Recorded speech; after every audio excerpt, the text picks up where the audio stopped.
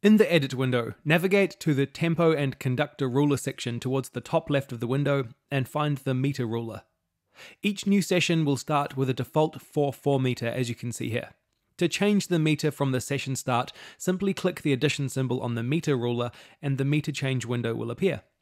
To change the meter from the start of the session, enter 0 in the location box and hit enter. To change meter anywhere else in your session, either select where you want to change with your timeline cursor and click the addition symbol on the meter ruler to make the change at that location, or just click the addition symbol to bring up the meter change window and enter a location in the location box. Selecting Snap to Bar will mean your new meter will take effect from the nearest bar. Deselect this option if you want to start a new meter anywhere other than the beginning of a new bar.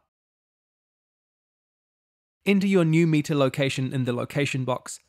If Snap to Bar is selected, any value you enter except from the start of the bar won't matter. Then enter the meter you want to change to, and select the note value next to the click option. Hit enter and you've changed your meter.